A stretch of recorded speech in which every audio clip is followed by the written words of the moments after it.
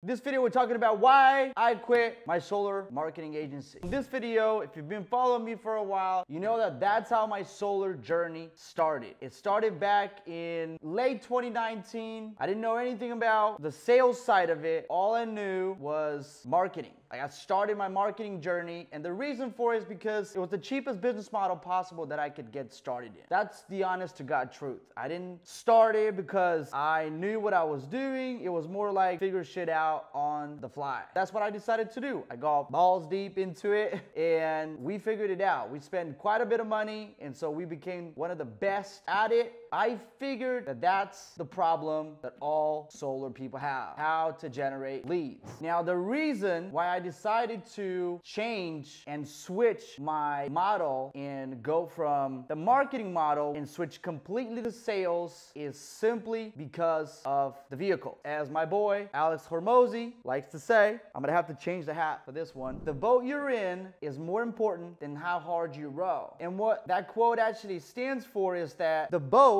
which represents a business vehicle, is more important than how hard the person in the boat is actually rowing. And I feel like this quote is the perfect representation of the two vehicles that I decided to pursue in the solar industry. One of them being marketing, the other one being the sales side of it. Now, it has everything to do with the offer. So if you don't know anything about solar marketing and how it works and how agencies usually proceed with that business model, usually what it is they charge a monthly retainer plus like a percentage of ad spend every single month. And the problem with this business model is that it's not very unique. In a competitive market, which is solar, obviously, it's very difficult to scale. It is very difficult to have people stick around because most people don't have the right mindset when it comes to achieving success in the solar industry. They think they can invest a few $1,000s and get rich off of it. And obviously, it doesn't work like that. And what would happen in a lot of cases with our clients was that they would sell some deals, they would put some money towards ad spend, they'll run out of money, and then they'll have to wait for the back ends to hit in order to get paid so that they can continue paying us. All in all, there was a lot of variables that could have been messed up, which is exactly, of course, what took place. A lot of people wouldn't know how to navigate through following up, pitching these leads over the phone, or setting their appointments. And so with solar on the other side, which is now selling directly to homeowners, the offer itself, there is very minimal competition. I know that we have a superior product than most companies out there. It's a no-brainer to the homeowner. And in any business that you're in, if you want to make money, you're going to have to improve somebody's life.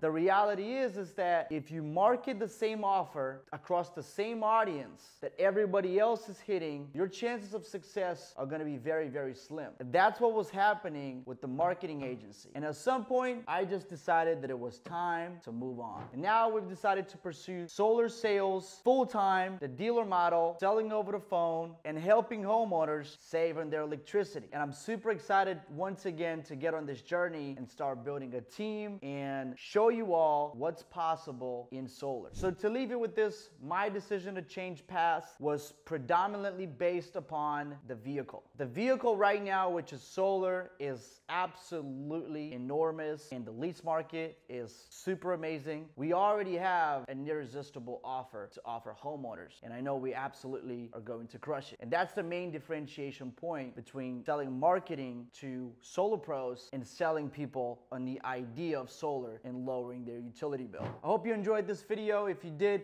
give it a massive thumbs up. And if you have any questions for me, leave them down in the comments below. So I'll see you all in the next video.